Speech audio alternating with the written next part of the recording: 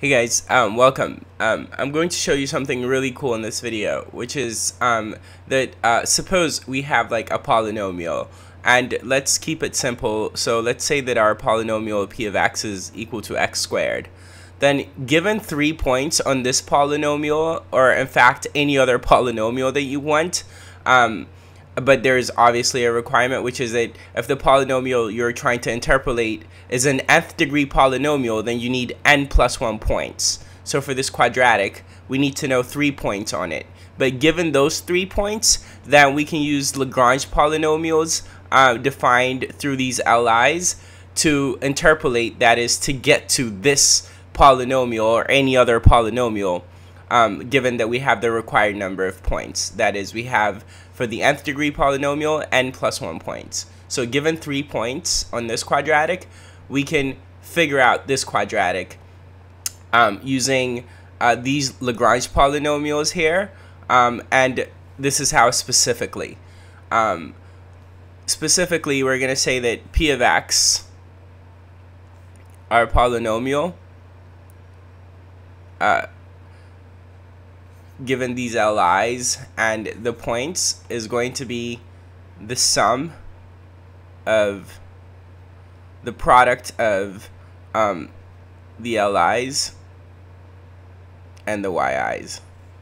I don't like that L, so that's better for some reason. Much better. Okay, I hope you agree. Right there. So that's what we're going to claim as our polynomial. So we have a little bit of algebra to do, but we'll get there. Now, I'm going to be lazy and I'm going to pick 3 points that are a bit clustered, but that are going to make our calculation easy. So the 3 points I'm going to pick are 0, 0, 1, 1. I'm not good at arithmetic, and I want to multiply by simple numbers. 2, 4. But you could have picked any 3 points on this quadratic. Now, let's say that this is x1, y1, x2, y2, and then x3, y3. Yeah? Cool. So I think we have everything we need to get started. First, let's figure out what L1 is. So the first Lagrange polynomial. So L1 of x is going to be, by the way, let's first talk about the LIs before we calculate L1, or before we figure it out. Notice that LI of xi is going to be 1. You'd have xi minus xj there, and likewise here, and yeah. And then Li of xj is 0. Notice that we're adding over j's, and so in the numerator you'd have xj minus xj, so it's a product of a bunch of zeros. And then finally, notice that each Li is an nth degree polynomial, even though we have what appears to be a product of n plus 1 things. And so each Li is nth degree because we skip the binomial where I and j are equal, right? So for L3, for example, we skip x minus x3, right? Because that'd mean I and j are equal. Yeah? And you'll see this more clearly when I do L1 and L2 and so on. Alright, so cool. So what does L1 look like? L1 is going to be x minus x2. Do you see how times x minus x3? Do you see how I skipped x minus x1? Because if we had had x minus x1, that'd mean that j is 1 and I is 1, and that's a problem, right? Because we said do the product when I and j aren't equal. So this is the numerator right here for L1, right? And the denominator is going to be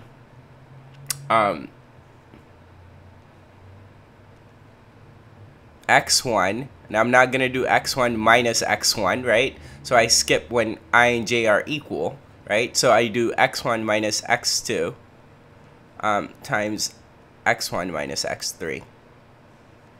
Okay, so we have all of these guys, x1, x2 labeled. Great. So the numerator is x minus 1, x minus 2. And the denominator is 0 minus 1 times 0 minus 2. And we can simplify this.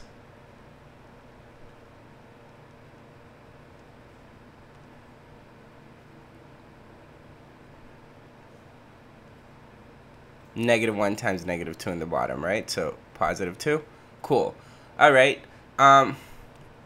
What next? L2. You'll see in a second that we actually didn't need to calculate L1 because of that. See if you already know what I'm talking about. If not, I'll explain in a second. L2 of x is going to be some separation there. Is going to be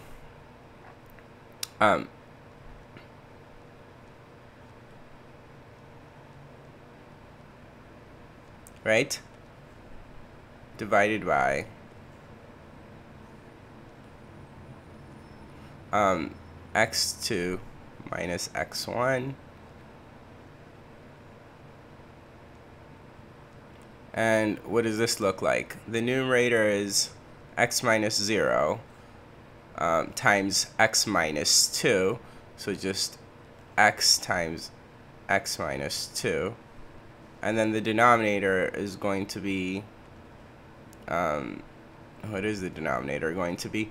It's going to be 1 minus 0, which is 1, times 1 minus 2, so that's -1. So let's not write a denominator. Let's just put the negative right there and we're good. Yeah? Okay, finally our last guy, L3. L3 is going to be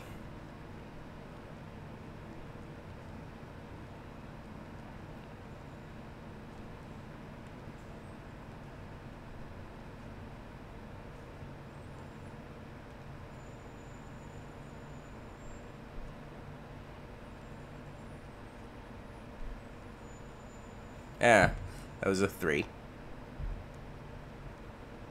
And what is this going to be? This is going to be x minus 0 times x minus 1. And so I could just write that as x times x minus 1. And what is our denominator going to be? Our denominator is going to be x3 is 2, so 2 minus 0 times 2 minus 1, so that's just the 2 in the denominator, right? Yep.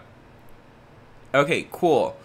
All right, I think we've got everything we need, because we need L1, L2, L3, Y1, Y2, Y3 in order for us to figure out that sum, and we have all of those things. So, moment of truth. P of x, according to what we wrote here, is supposed to be L1 times Y1 plus L2 times Y2 plus L3. That L. And now you see why I said earlier that we actually didn't need to calculate L1 after all, because my choice of Y1 was so good that it just makes it 0, right? 0 times whatever, right? 0 times L1 is going to be 0. So 0 plus L2, we already figured out, is right here. So negative x times x minus 2, that's L2. And then we need to multiply to by y2, which is 1. So that's that. I won't bother writing times 1. Plus L3, which we just figured out, times y3. What is y3? 4. So we have 4 times L3, which is x times x minus 1 all over 2, right? Okay, got it. Now we'll have 0, and then in this part we'd have minus x squared plus 2x And then we have plus the 2 here and the 4 cancel into a 2. So we'll have 2 times x, which is 2x, times x minus 1. So this is going to be negative x squared plus 2x, and then plus 2x squared, and then minus 2x.